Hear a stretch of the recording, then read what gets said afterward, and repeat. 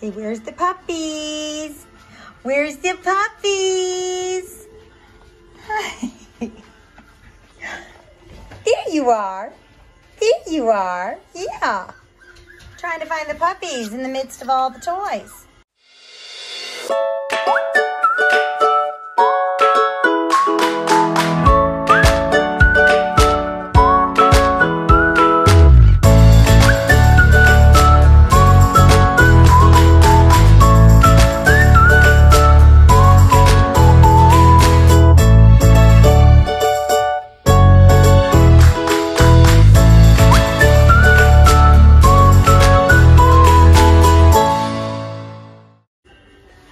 Say hello there, babies. Hello, everyone. We're here with Parker's Pockets. Yeah, they are 5 weeks old. Look at you. Look at you. Hi. What you thinking? What you thinking, huh? Can you talk to me? Who wants to talk? No? Nobody's gonna talk? Greenie, you usually talk to me. Oh, is that how it is, huh? Yeah, so we're almost there, guys. We're almost to puppy picking day. So exciting. Look, now he's excited. The tail tells all. So week 5, they just turned 5 weeks old on Monday, which means there will be temperament testing over the weekend for this litter. And all of that will be emailed to you guys. And then we'll go ahead and dive into puppy picking. What do you think about that? Yeah. So make sure you guys are checking in on the weekly update at minigoldendoodlemonthly.com. And there is a link in the description below. And that'll let you know just kind of what they're going through. Also, your welcome letter is what you're going to want to be looking at for picking times and things like that. This is a small litter, so I can send out an early reminder. I usually do send out reminders the week before or the week of so that everybody is ready to go. We don't want anyone to miss their time. I know I had somebody ask me recently, what happens if someone misses their time? And you know what? It has happened once. Once we had someone who went on vacation and completely forgot. And so I did have to skip them, and when they did go ahead and call, they did end up getting their choice that they had wanted anyway. But still, I will definitely call, text, all that kind of stuff. But I try to make sure everybody has a reminder. Do you hear the airplane? Do you hear that? Are you going to sleep? No, no, buddy. No, we gotta play. We gotta play. Yeah. Come here. Everybody come over here. So, oh my goodness, they, look at the belly. They are eating regular food. We are at the beginning of the weaning process for them. Because they're 5 weeks old, they will be weaned at 6 weeks old. So we have 1 more week, but they're eating hard kibble. And shall we show our teethies? Can we show teeth? Yeah. Whoa, there we go. Little baby teeth. So you can see we're starting to chew. We're eating hard kibble. Now, just because there are little guys, they still get some gruel at this time. Even if mama goes away, we still do some gruel because we want to make sure they have plenty, especially for the little ones. We don't want them to go through any kind of undue stress. So yeah, we're getting ready to move Parker next week out of the nursery. And that's when our crate training starts. That's when our potty training starts, all of that. Well, potty training starts at 2 weeks old, but that's when we really dig in there. She really likes being behind these pillows. Look at you, pink collar I'm talking about. Hi, I'm always finding you behind the pillows. Yes, I am. Peekaboo. Hi, buddy. Hi, baby. All right, we'll let you stay there for a minute. So when we do our crate training, we put them in 2 at a time. Of course, this is an uneven litter, so we'll do 3 and 2s, and or 3 and 2, and make sure that everybody has a buddy so they're not alone. We don't want to make it a stressful situation, the crate is one of those things we kind of ease into here so that they have somebody that they're able to be with, play with, and they have a buddy until they're completely settled in that crate. And then we'll go ahead and put them by themselves. We don't want them to necessarily be, you know, cold turkey on that. So we will start that process. And once they move by themselves, then I can let you know how they're doing. We really don't have crying when they're with a buddy, but once they move by themselves, then I can kind of gauge who's going to have a hard time and who needs a little more in-depth training. That in-depth training to me is either I move them to an area that doesn't bother anyone, like my bedroom or something like that, or we just kind of work with them a little more on that to make sure that they're ready when they go home. Of course, when they go home, you could have a few minutes of crying. Some of the dogs that have a little harder time with crate training, you might have an up to 45 minutes or so crying. Even if they've done fine here, they're in a new place, the new smells, new sights, new schedule. I always tell our owners, especially if you're traveling, don't plan on doing crate training that first night. Have them out in their area with a really nice bed. When I say nice, comfy bed or a comfy blankie. You can even leave the door to the crate open. Where are you? Got one behind me hiding. Here we go. And just let them be out in their area that first night. And then you can go ahead and do crate training the next night, especially if you're traveling. They're going to be sleeping most of the day. They're going to be a little off schedule. And so, yeah, crate training to me is kind of pointless the first night. But I understand if puppy is in the new area, new sights, new sounds, new smells, and they're going to be like, you know, just kind of letting you know, hey, I want to be with you. You held me the whole way home. I want to be with you. If you go and you even shush them or console them in the middle of all that, they're smart enough. They're going to realize, hey, that's all I need to do is cry for 45 minutes and they come and get me and that's my ticket out of here. So it's not mean. Their crate, when they're here, is a safe space. It's a comfy space. It's a space they're familiar with, and it's a space that they're generally quiet in. And so it's for naps and nighttime. And if you go and console them, if you go and check on them all the time, then you're going to kind of take an extra route, extra long trip to that crate training process. So we are giving you crate training procedures that we follow, that we give you some heads up on. And if you follow that, then you're going to be A-okay. Now, there are some people that obviously aren't going to be able to do naps at home. And that's just going to be just a little longer in the potty training, not necessarily crate training, but in potty training. Just having him in the crate at nighttime is a big deal. And that will go ahead and help them. But they start that here. People that pick up their puppies, your puppy will go home in the crate they've been training in. So that is their crate. People that are flying, you have a choice between a soft carrier, the one that is on the airplane that you can keep, or I can send you a hard carrier. It won't be the exact one they're going to be sleeping in because I need that here for them, but it will be the exact same kind. So they're familiar with it, and it's not going to be anything different for them. So we'll ask you which one of those options you want. If you want both, then just let me know. And whoopsies, pumpkin. We'll just go ahead and add that onto your invoice if you want an extra crate. Where are you going, baby? So let's look at these guys. Purple is over there. I'm going to have to go get her. Okay, I got Purple. Sorry, with my back, you guys don't want to see me have to try to go over there. Okay, I'm going to go through everybody after all that yakking. This is Purple Collar Girl, and she is a peanut butter. And she is little, but she likes to eat. So she's got a little bit of a belly on there, but she's not that tall. So say, I'm a little girl. She is a wavy coat. And she is sweet and laid back. That doesn't mean she's not going to play, but she's a little more laid back. And then we have our little sweetie Petey here. He is really the smallest of the litter. He's kind of showing like he's getting a little longer legs, but he is the only curly.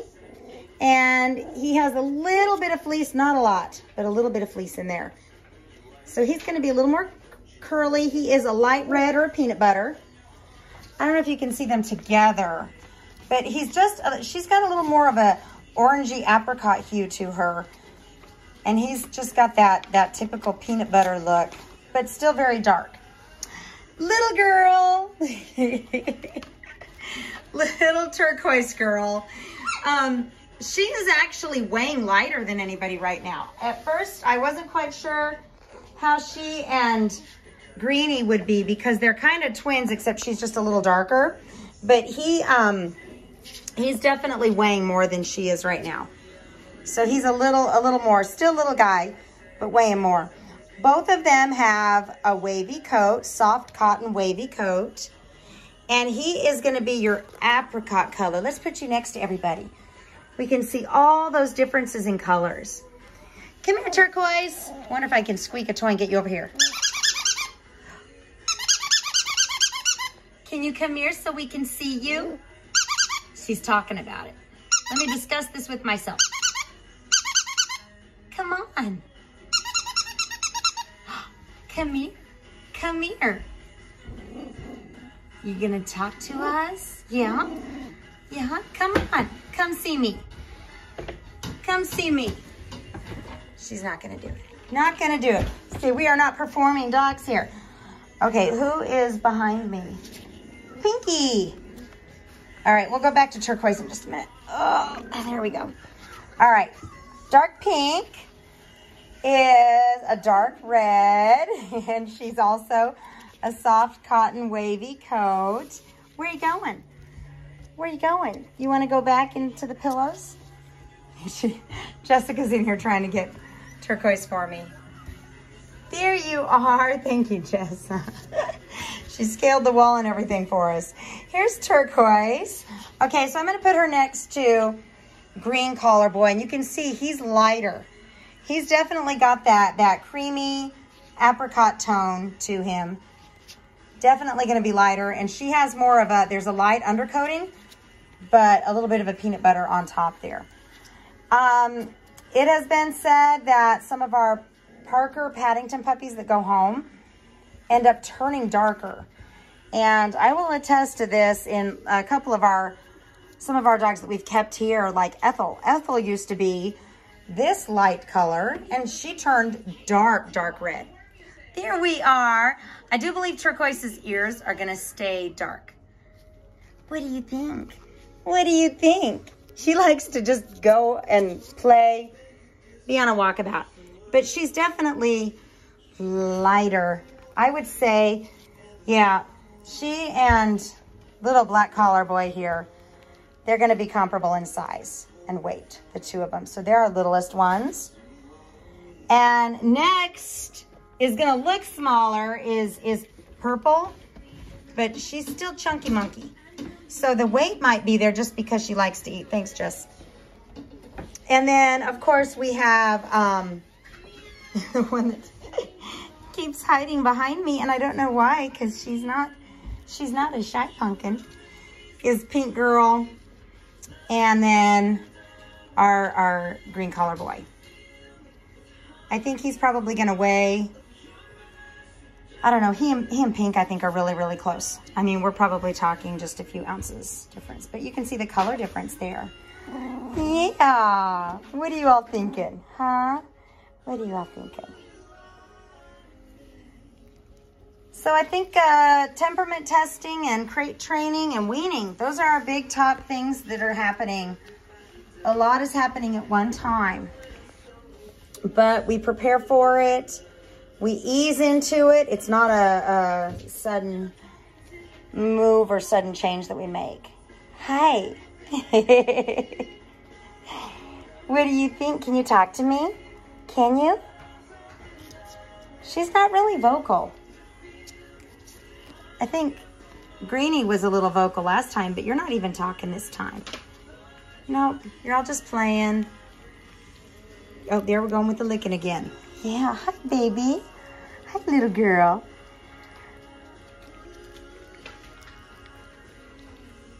Sorry, guys, I'm yawning. It's Tuesday. Tuesday's the new Monday. Yeah, for me, that's when everything is like, oh my goodness, is it just Tuesday? It's just Tuesday. Yeah. Hey, babies. Hey, babies. So this is when I feel like they're the most fun. When they're not chewing on my toes and fingers just yet, but they're able to play and their little personalities are coming out. That to me is the most fun. By next week, they're gonna be biting on my toes and my fingers. Yes, you will. You just wait and see. That's what you're gonna do to me. Come here, Turquoise. What are you doing? Come here, baby. Come here. Did you smudge the camera? Did you? Yeah. All right, let's look at the toys.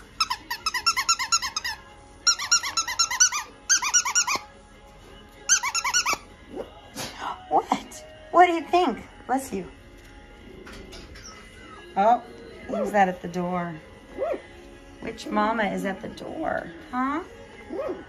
I hear you. Are you talking to us this time around? Yeah. Hi. Come here, Turquoise. I know you're jealous. I know. I can hear you too. Come on. Come on. So for those that have chosen our extended stay for the holidays, just want to touch on a few things that we're going to continue doing. While your puppy is here, for the few weeks that they're here, we're going to continue the crate training, continue the potty training, bell training, so that they are used to that. Of course, you're going to have to show them where you want them to go at your place when they get home. So you're going to have another few weeks of kind of reinforcing that to make sure that it really sets in.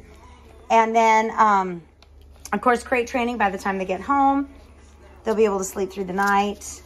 So that's an added something there. And then we're going to start our leash training so that they're familiar with the leash.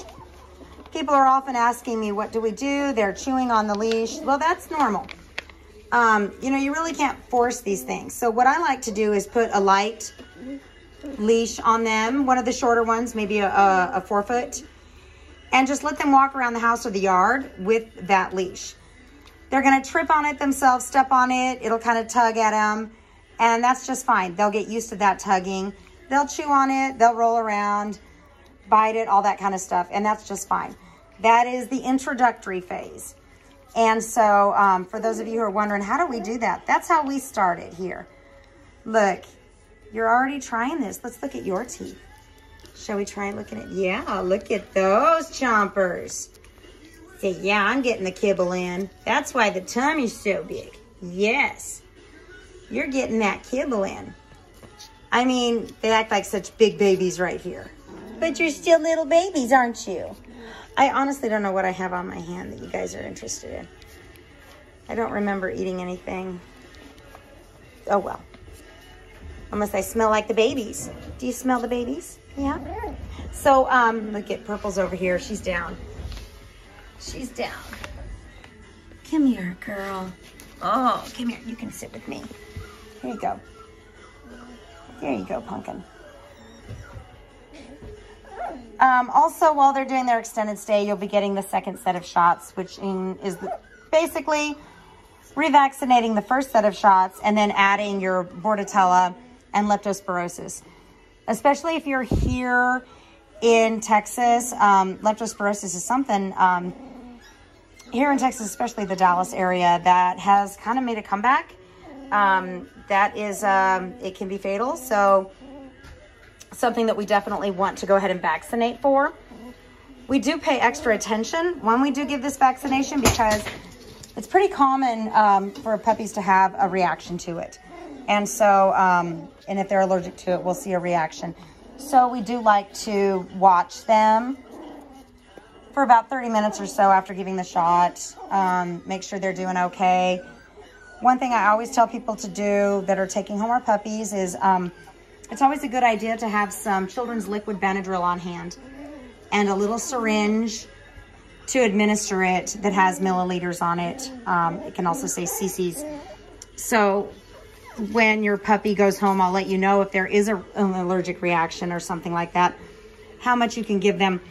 That is something that will buy you some time to get to a vet. It's not instead of a vet, it's something what you can do until you get to a vet. It oftentimes, if they're allergic to something, then they're going to have to administer something else there when you get to the vet. But just some things to have on hand. I mean, it's like having human children. You have to be prepared for some of those scenarios. And who's behind me? Granny's behind me now.